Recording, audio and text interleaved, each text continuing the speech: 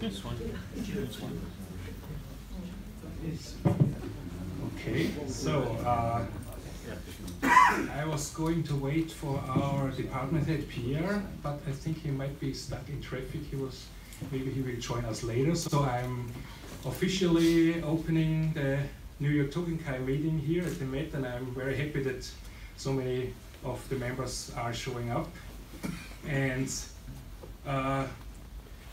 before we start, I want to also say thank you to my colleagues Catherine and our conservators Ted and Sean, who are willing to spend their precious Sunday here with us.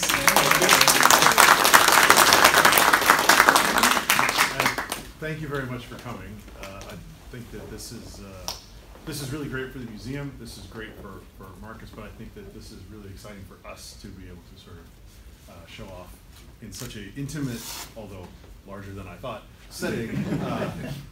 Much better than looking at them behind glass, I'm sure you will all agree. So I'm sorry we can't have all the swords out. I'm sure you are too, but perhaps we will be able to do this again if everything goes well today. So I'll give the floor back to Markus, but thank you for coming. You're welcome.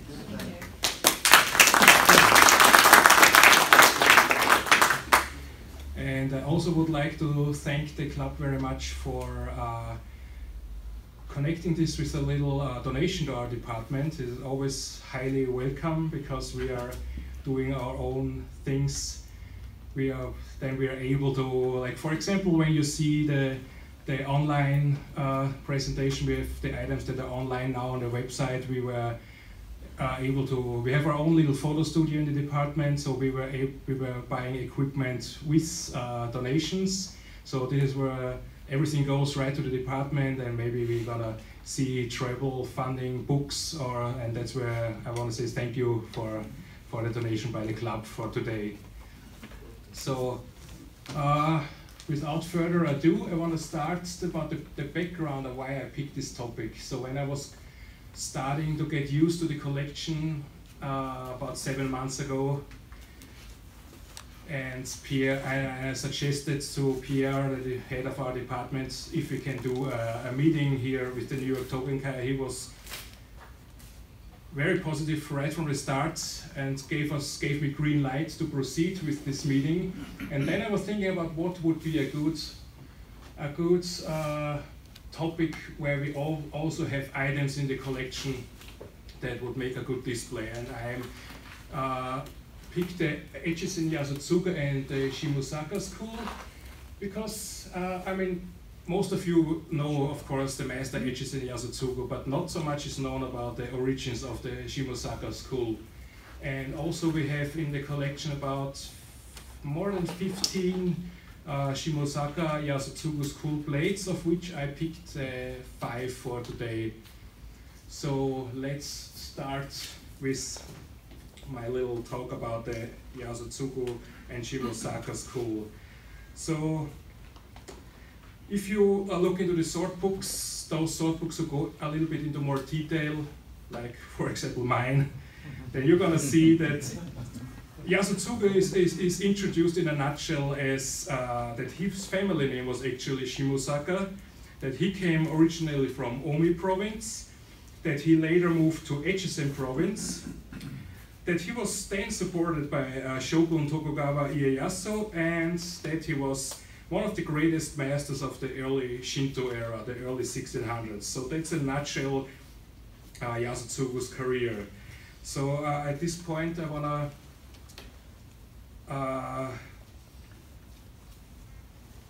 wanna make a few comments about what the lecture is gonna be.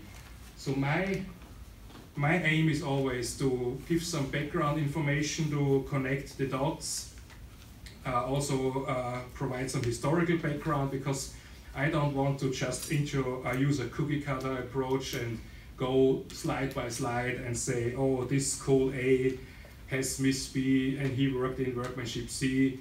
So I try to avoid that and give a more historical overview of the school. And my goal is not that after this meeting everyone is able to kante every Yasutsugu blade out there.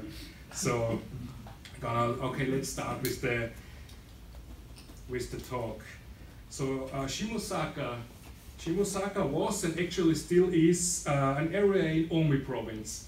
As you can see here, Omi province, highlighted, is basically the region around Lake Biwa. And it corresponds one-to-one to what is present the Shiga prefecture. Also, Shimosaka was also the name of the clan that was ruling this area in medieval times. When we go over here in more detail, this is Lake Biwa in the center, and up here at the circle, this is the Shimosaka region. So right at the time when the Kamakura shogunate was established by the Minamoto, that is at the end of the 12th century, one Minamoto branch was given lands on the northeast shore of Lake Biwa, right up here, right north to Shimosaka.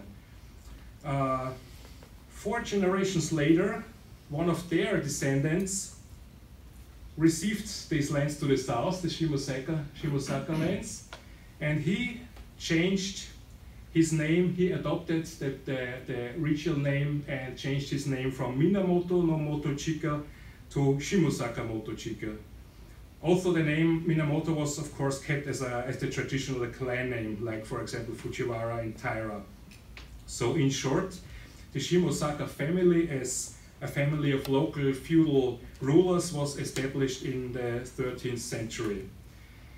Now we have to fast forward 300 years to the Sengoku period, the age of warring states, when Japan experienced a state of near constant military conflicts.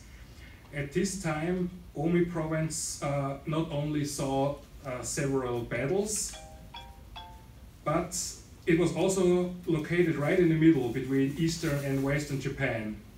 So also many armies passed through, and as the province was important to several important hubs, there were quite some local struggles for power, as you can imagine. The Shimosaka rulers, they were allies of the governor of Omi province, the Kyogoku family, but as they were not subordinate vassals to the Kyogoku, they also maintained contact with the Kyogoku rivals, the Asai. These were the times, you have to know, where one better had a plan B and did not put all one's eggs into one basket, so to speak. So the Shimosaka were maintaining contacts with all the local rulers. Now in 1581, so this is where, when you see here, Shimosaka was right here at the center, where all the major routes from Kyoto to the north, from Kyoto to back then Kamakura and later to Edo, they were all gonna go past Omi province and close to Shimosaka. So that is why this region was pretty important during the Sengoku period. So now in 1581, after winning a few battles for Oda Nobunaga, General Hori Hidemasa was rewarded with the lands that bordered to the south of the Shimosaka lands. Nobunaga died the year after in 1582, and so Hidemasa became a retainer of and a distinguished general of Toyotomi Hideyoshi, for whom he won several battles as well. As a reward for that, 3 years later, Hideyoshi granted him the lands of Kitanosho in Echizen province. These lands were worth almost 10 times the lands Hidemasa had close to Shimosaka. And also an earthquake that had taken place in 1585 submerged, let me go back here. So the earthquake that took place in 1585 submerged all of the Shimosaka harbor.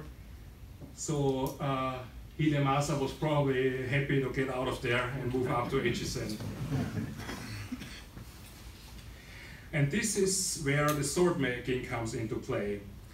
With the exception of some individual smiths or smaller groups, there had not been any distinguished school of swordsmanship swords making active in Omi province before the second half of the 16th century and before the Shimosaka school emerged. Initially, the Shimosaka smiths were focusing on the production of yari, which reflects the demands of then warfare, of course, when everything was oriented towards large armies with low-trained ashigaru wielding yari. There was a big demand in yari. So, if you were a local ruler before, when there were no local schools around Lake Biwa, you were basically importing swords from either Echizen, when you lived more to the north, or Wakasa, for Mino, of course, if you lived on the eastern shore, or Ise, or when you lived on the southern shore, you were probably importing from Kyoto or Nara. And as you all know, these were all major sword production sites during the 16th century. And now we're gonna arrive where Yasutsugu comes into play. As mentioned earlier, his family name was Shimosaka and his first name was Ichisaemon. We know from historic records that Yasutsugu was born in 1554 as son of the swordsmith Shimosaka Hachiro Saemon. Although there are some sources, of course, like always, some say that he was actually the younger brother of Hachiro Saemon or his nephew. We don't know for sure, but for now I'm gonna go with the theory that he was his son. So Hachiro Saemon, he was not a native of Shimosaka. He had moved there from neighboring Mino province, where, so tradition has it, he was a smith of the Akasaka Senjuin school. He was most likely recruited by the local Shimosaka rulers at a time when the demand for swords increased, and at a time when the rulers didn't want to be dependent on any of those surrounding sources, because Sengoku period, as you know, anything can change in one battle, and then suddenly you're stripped from the supply chain of swords. So you better have a few local masters working for you on the spot. So this Hachiro Saemon coming over to Omi, and he bore the Shimosaka family name as well. So either he was granted it by the local rulers, or he was married into the Shimosaka family. And with the move of Shimosaka Hachiro Saemon from Mino to Omi, given the Shimosaka family name, this is where the Shimosaka school basically starts. And we can narrow it. We don't know for sure when he moved, but if he moved after 1554, then he brought his young son Yasutsugu with him. If he moved there before 1554, Yasutsugu was born in Shimosaka. Of course, there's always more. It's always not that easy with the traditions about the origins of certain schools. There's also a whole different legend about how the Shimosaka school came into being.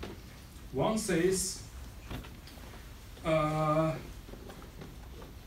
one that goes back to the Shimosaka family of local rulers. They claim that one of their ancestors was invited by Emperor Gotoba, the Emperor Gotoba who started his Goban-Kachi project, to forge with him at the imperial palace. And later on, when their descendants, one of their descendants returned from the invasion of Korea in 1592, returned to his lands in Omi, he realized that the power of his family was dwindling, and in order to survive, he had the idea to go all in with the sword-making passion of his family, and so he hired a Mino smith to work for him and to train his own son, who was Yasutsugu. So this is the whole other tradition about the emergence of the Yasutsugu school. But there is a big but. We have historic records from 1582 that say that the Shimosaka family of swordsmiths was already there in 1573. So it was 20 years before the Korean invasion. So this basically rules out the more romantic tradition of the family, that it was their ancestors working with Emperor Gotoba in the past. and that this was the origins of the Shimosaka school. So, just in 1573, this document, Yasutsugu was 19 years old, so it's very, very much possible that he was already there working as a smith in Shimosaka. This document also mentions that Hachiro Saemon, Yasutsugu's father, was working for Tanaka Yoshimasa for the high salary of 200 koku. This is Tanaka Yoshimasa, another Sengoku era general. And Yoshimasa, like Hidemasa, was given lands by Hideyoshi at Lake Omi, at Lake Biwa in Omi province. Yoshimasa received lands too, somewhat to the south of the Shimosaka lands. So,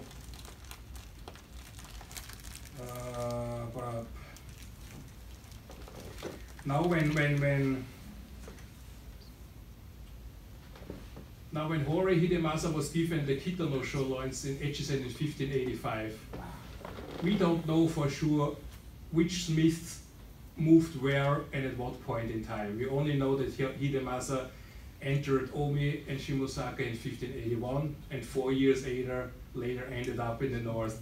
And Tanaka Yoshimasa moved there in 1585, right when Hidemasa moved up north. Yoshimasa later moved to Mikawa province for a while, and then later his final move was down to Kyushu, to Chikugo province. And there is one Chuyo Naginata extant by Yasutsugu's supposed alleged father that was made down on Kyushu for assumed to be a local samurai in 1603. So by 1603, Yasutsugu's father was already working down here. And I had the chance to study this Naginata maybe a little over 10 years ago.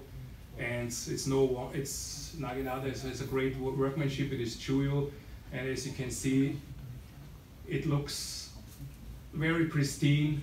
It even has the Tagane Makura, the metal left that is pushed away by the chisel, so it is in a very, very good condition as it was made like 50 years ago. So now we come to the point where we have to think about when Yasutsugu moved to Echizen and where his career was going from there. After the mother of all battles, after Sekigahara in 1600s, the lands up here, Kitano-sho, were given to Ieyasu's son, Yuki Hideyasu.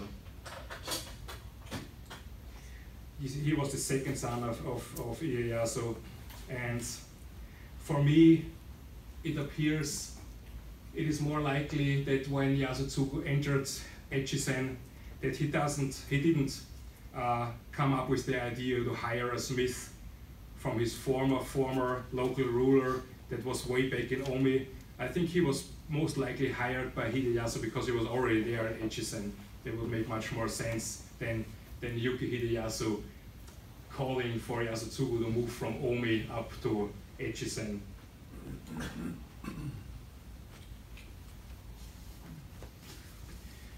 So,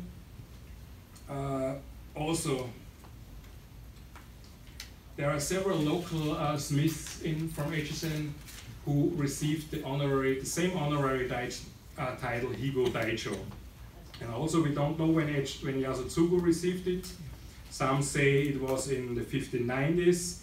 Others think it was after he was hired by Yuki Hideyasu. But the historic background is that when Yuki Hideyasu entered Echizen and all of the Tokugawa grabbed as much of Japan as possible after Sekigahara, he tried to strengthen his lands. He was rebuilding the Kitano-sho castle, the local castle, which was a venture that took him 6 years, and it was then renamed into Fukui, which is the name of the present prefecture, Fukui Prefecture. And he was probably realizing that there were several very promising smiths on his lands, and I think it started with him encouraging them, tapping this potential, giving 3 of them or 4 of them honorary titles, and make them famous throughout the country. Also, we know that Yuki Hideyasu, somewhere around 1605, 1607, he arranged it that his father, the shogun Ieyasu, and Ieyasu's successor, that Yasutsugu proceed to Edo to forge under the presence of Ieyasu and his successor. And this is the blade accent. It's an important cultural object that Yasutsugu made after this meeting and offered it to the Atsuda shrine in Nagoya.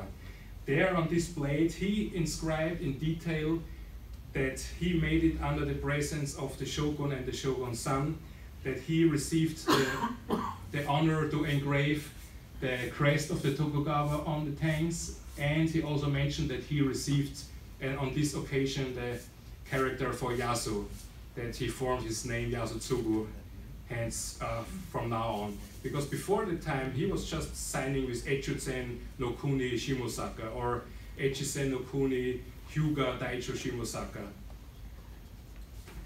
And this brings us back to the honorary title. If he had received the honorary title Higo Daicho as well on this occasion, he would probably have mentioned it somewhere on the tang. That's why I assume he had received that title before and not on this prestigious meeting with the shogun. When we go to the historic documents like the Tokugawa Diary, we can pretty much nail it down at what point in time Ieyasu and his successor, his son, were in Edo at the same time. And they were there only from the 10th month of 1605 to the 3rd month of 1606, and then again from the 9th month of 1606 to the 2nd month of 1607. So both at one of those times, this was where they met with Yasutsugu and had him forged on the spot. And Yasutsugu, it is assumed that he made this blade on his way back to Echizen, which would then have probably been somewhere around 1607, 1608. Let's go back a few slides. Yeah, if he was making the blades here in Edo with the presence of the shogun and his son, he would have passed by Nagoya anyway. So either he took the route here, he took the route here, stopped by at the temple, made the presentation blades, celebrating his honor, and then go way up back to Echizen province. So let's bring a little timeline into play here. This is 1585 when Hori Hidemasa leaves Omi for Echizen. This is then when Tokugawa Ieyasu's second son was given the lands after Sekigahara. This is probably when Yasutsugu proceeded to Edo to get his great honor of receiving the Yasu character. And the peak of all the extant dated blades, they pretty much focuses around this year 1614. And then something important happened for Ieyasu's career. Osaka Castle fell and was taken by the Tokugawa, and at this battle, parts of the castle were burned, and many of the famous swords that Hideyoshi had accumulated there and they were not taken care of by his family were damaged by fire, damaged in the fire. So Ieyasu approached Yasutsugu and asked him that he should reharden some of these master blades that were damaged in fire.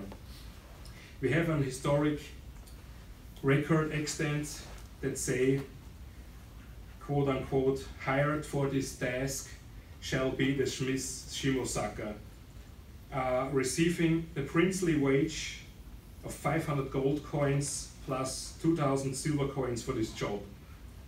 And they have to know, Yasutsugu already received 40 koku a year from the Echizen, from his Echizen employer, and a stipend from Ieyasu in the height offer support for 50 persons, so he was doing pretty fine for a small swordsmith of the time. Also receiving 500 gold coins and 2,000 silver coins just for the rehardening job. As for rehardening, Saiha, as most of you probably know, when a blade is exposed to fire, to heat for an extended period of time, like in a building burning down, and then cooling off as the fire burns out slowly, the structure of the steel changes. It changes back to the unhardened condition. I'm not going to go into the metallurgical details, but if a Japanese blade is carefully forged, you can reharden such a blade 4, 5, 6 times. And it was done all the time in the past, because if a blade was burned and you were able to reharden it, there's no way to throw it away, because you just reharden it and then you have a weapon again, a blade that can use as a weapon. But Yasutsugu here, of course, Yasutsugu had a whole different challenge, because he was asked to recreate masterworks. So he had to go study the workmanship of the masters, try to get old Oshigata drawings to see how the hammer may have looked like on the originals, and to recreate them as faithfully as possible. And in this course, and as also asked by Ieyasu, he made copies of these famous blades. He made copies of all these famous Meibutsu he rehardened, and of some more, because a few copies already started here in 1614. So he was making copies of blades when they were still undamaged, and then was later asked to do more copies.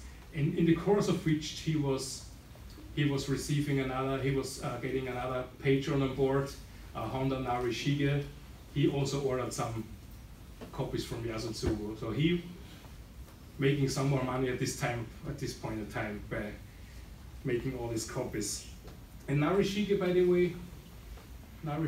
way, he granted Ieyasu the rights to engrave his family crest on his tanks. So that's why we sometimes see famous Yasutsugu blades who have 2 family crests. One is the one of the Tokugawa, and one is the one of the local Echizen Karo elder Narishige. So let's now go over to the copies. Just to do a little statistics before we wrap it up and go over to the blades. 75 blades by Yasutsugu have passed Chuyo so far, and 22 of them are copies of masterworks. So pretty much a third are copies. 12 blades are Tokubetsu Chuyo, and 4 of them are copies, so again about a third. 15 Chuyo Bichutsuhin blades exist by Yasutsugu. 3 of them are copies of famous blades, and all the 2 Chuyo Bunkasai by Yasutsugu, they are both copies. So also when we take a look at all these copies together, we learn that he was focusing on 4 smiths, and that in a quantitative order: Soshu Sadamune, Awataguchi Yoshimitsu, Masamune, and Sanchomune Chika. With the far most copies he made concern Soshu Sadamune. That's the largest group of all the copies, and then there's a big gap, and then come a few copies: Awataguchi Yoshimitsu, Masamune, and Sanchomune Chika. So Yasutsugu was already 61 years old at the time Osaka fell, and he died 6 years later in 1621 at the age of 67. So this is the peak of his career, these 7 years here, where he made all these fancy copies, all the blades that are, most of the blades that passed Chuyo and those who received government designation, most of them were made at this part in his career.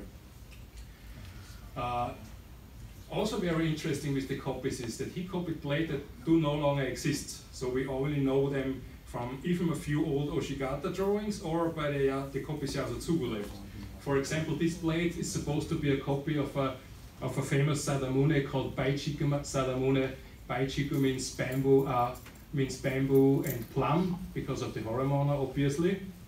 And here you see the Tokugawa crest, and the Honda crest, because he made it, he mentioned it, made it for Honda Hida no Kami. There is another blade Yasutsugu pretty often copied, and this is the Meibutsu Ataki Sadamune. It's an interesting blade, it's no longer extant. It's, as you can see, it's for Shinkata Kiribatsukuri, one side Shinogi, one side Kiribatsukuri, and he made a few of these copies. Here again, both crests made for Honda. And the interesting thing is there is one blade by Sadamune extant. It's a Chuyu Bunkasai, very famous. It's called Kiriha Sadamune, because here again, one side is in Kiribatsukuri. And in the past, it was often assumed that Yasutsugu just copied this blade and spiced it up with a few, with different horimono. But actually later it was found out that Yasutsugu didn't copy the Kiriha Sadamune, he was copying the Ataki Sadamune. So if you see in some older texts a blade like this, which says copy of the Kiriha Sadamune, but actually looks like this with all this horimono, then you know it's not, he didn't copy the Kiriha, he copied the Ataki Sadamune. He also copied another famous Sadamune blade, the Shishi Sadamune. The one is Tokubetsu Chuyu, the copy on the right.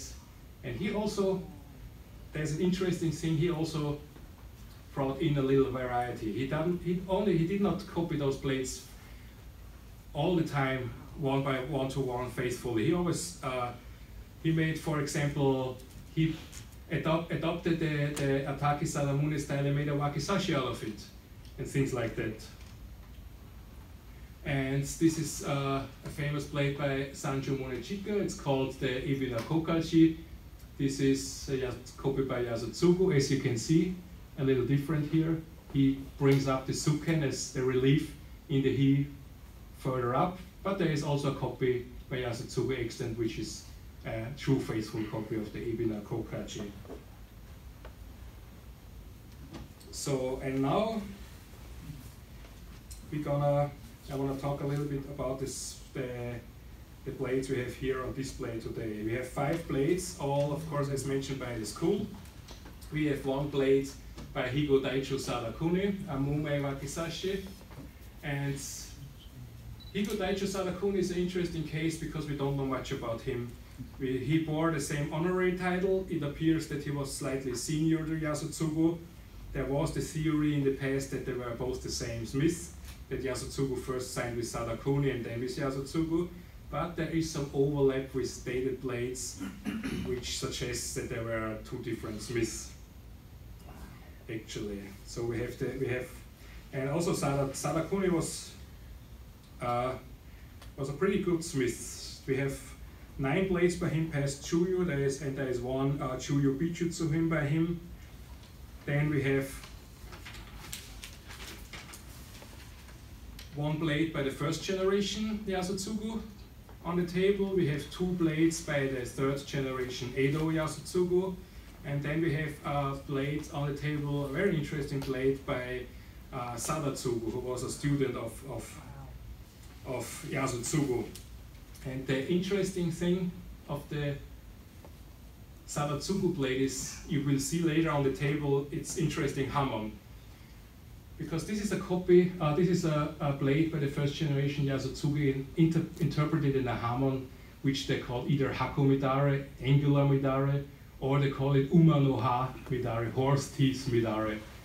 And he pretty freely draws from Sadamune and Masamune interpretations, where you can see a little bit already of this horse teeth, but he blew it up and made like a very wide, flamboyant horse teeth Hamon, with here these tassels towards the end. And at the Sadatsugu blade that is on the table later, you will see that Sadatsugu took it even a step further and isolated those, turned it into a huge tobiyaki.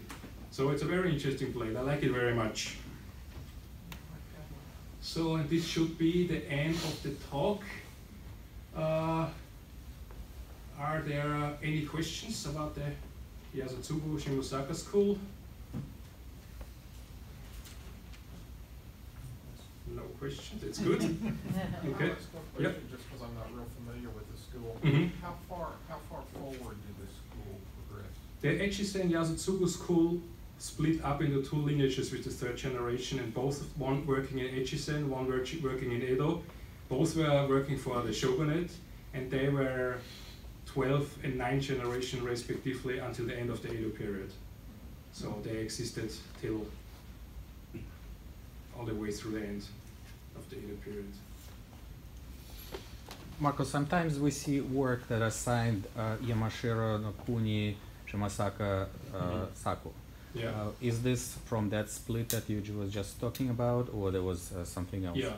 The split of the Shimosaka school goes back to this background at the end of the Sengoku period, when local rulers were transferred and took the smiths with them.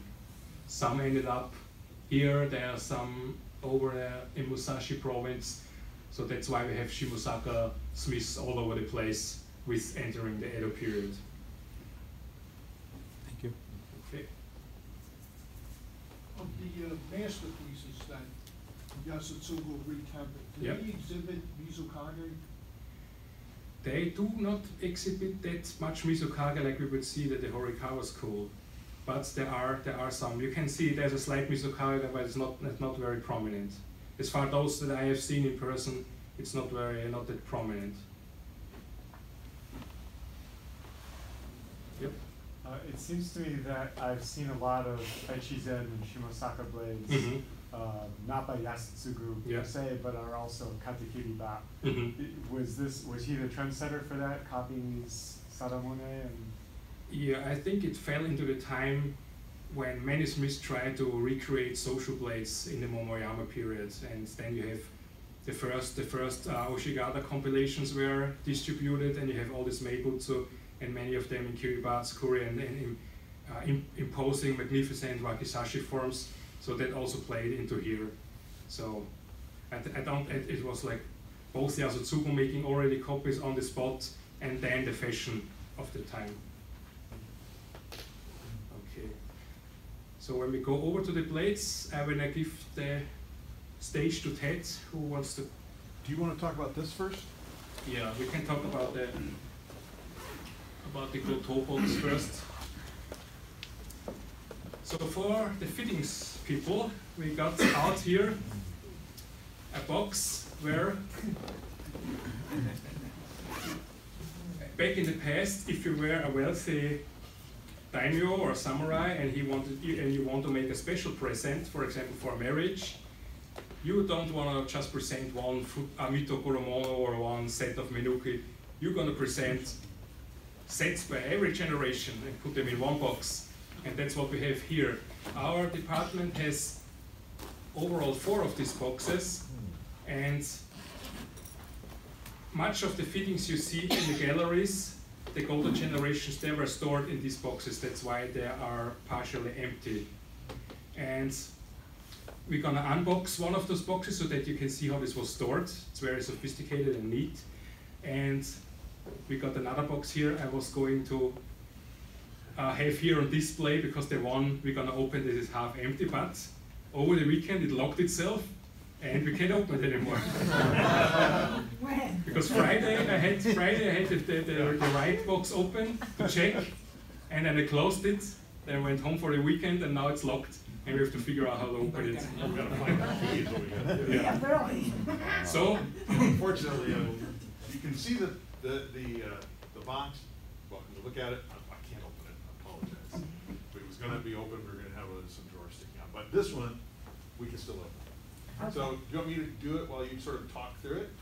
oh yeah, you can do it, and maybe we can get up and Yeah, make a so little we circle. come around. So you can view it a little better.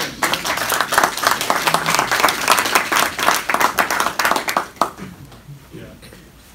15th is there and not the last 2 generations, so it predates the last 2. Wow. So there is, if some of you have been at the Genji show upstairs, there is this big giant palanquin, and it has a little video clip to the side where it shows where Princess Atsuhime was married into the Tokugawa family, and it shows how they walk through Edo, and they're bringing all the gifts into the marriage. This would be one of those gifts. You will have a ceremonial box with all the Goto fittings, all the generations, and there's gonna be a big kiri box. It has a fancy cloth in there that goes around lacquer boxes. So you just married Princess Atsuhime, and then you see, what did you bring into the marriage? Saying, oh, well, let's open this. So we're gonna have a lacquer box with a lock. This one is open. This lock doesn't work. So. Yeah. Yeah. Then there's some more in there. Move this over. Where does this Lacquer's come from? coming off. Lacquer's coming off. Yeah. We hardly ever handle these, and so of course then you get it out and it changes the climate, changes the environment. I'm sure you've seen this thing happen before with lacquer. So on top of it, we have a special small lacquer box with what you want, with all the origami, because you want to have it certified. I think there are 13 or 14 individual in there. And they are here in there too in the lowermost drawer, but yeah. This box, by the way, is for Mitoku Romono. So you have 15 Mitoku Romono in there. Most of them are on display, but here I think there are 4 or 5 in there. But I'm sorry that it's not open today. And then you get the second box. That you have all the menuki. It says the older generation, starting from right to left. This lock is not a problem. Yeah. They have the 15th generation Yujo, Sojo, Joshin, all the way down. So they Yeah. would have been pinned in, well, tied in, I guess.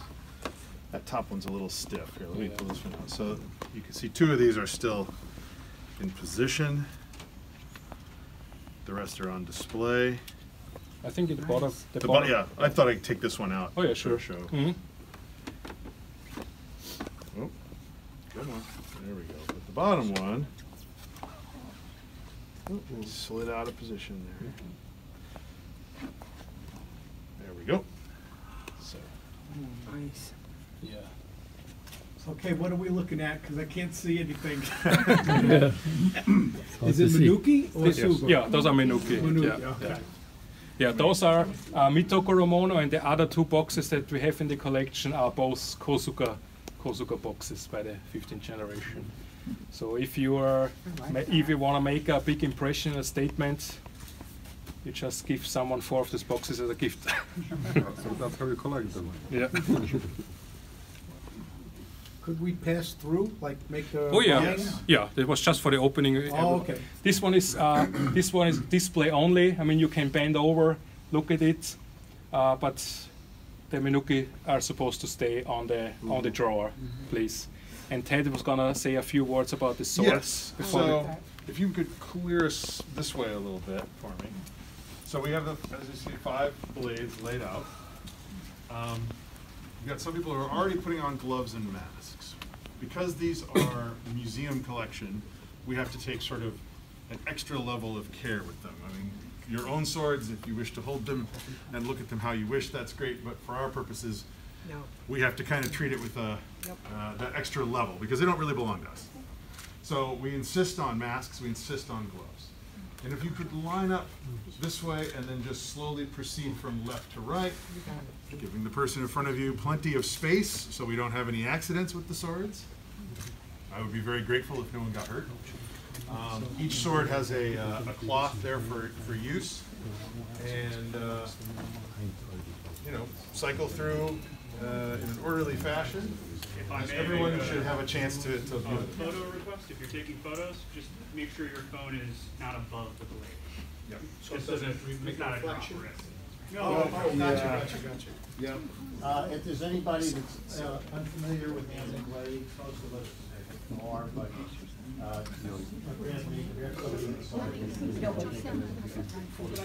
never handled blades before, by all means, talk to us. Sean, I'll be right here.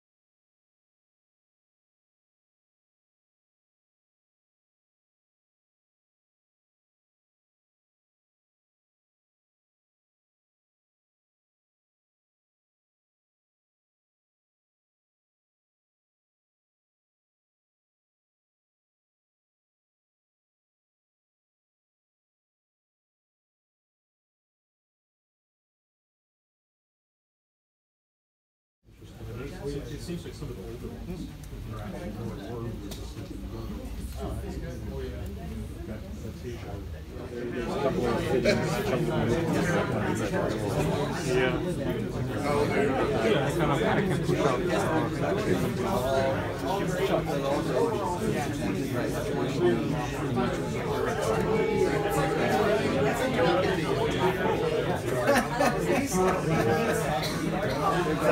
They're just meant to get the genes. That's it. After that, you give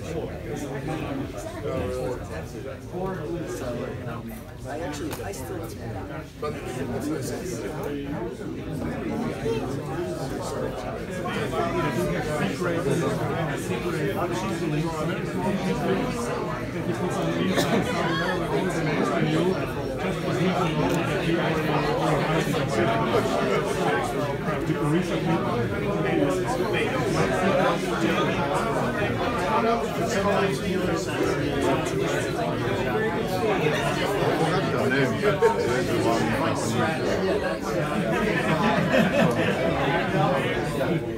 You don't like the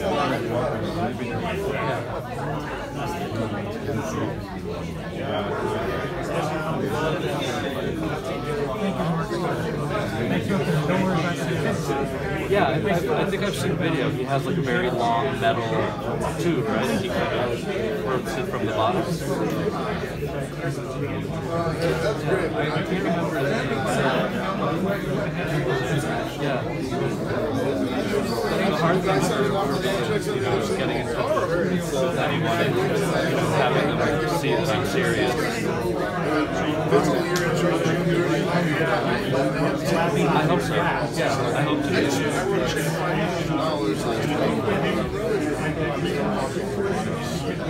I appreciate it.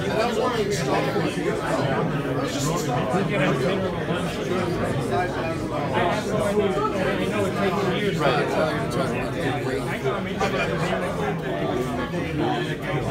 Yeah, that's exactly.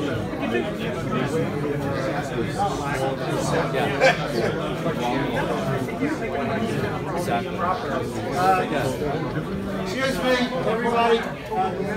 Please, Pierre, 1 second. Pierre wants to say something. Hi. I'm Pierre Tangeni. I'm the curator in charge of the department. Thank you for braving the elements today, coming under heavy rain. We're happy that we're able to make this meeting happen in our own walls. I hope you thought that the experience was enjoyable. I believe some of you came from afar, from Boston, I heard, Yes. from Florida, from Washington, D.C., so it's a compliment to us, and it also says a lot about your own organization that you can bring so many of you together to look at objects. Our collection is deep. We're trying to do what we can to put it online, but we know there's nothing like having the object in hand. And we want to build a relationship that allows us to share more of what we have. We know you appreciate, and it was very exciting for us too to be working towards this goal of making this happen. So thank you again. We have a list here if you want to leave your contact information. In general, our department wants to open up. We want to communicate better. We're always active. We're doing a number of things, not always with Japanese objects, but in other directions as well. It's trying to put together a newsletter. We have events. We have Creative Friends Group. So we have a number of initiatives. If you care to know about what we're up to, if you want to leave your contact information, we'll send you material, and of course you can unsubscribe if you find that an annoyance. But we're generally looking forward to getting to know you all better. So thank you again. Thank you. Thank you.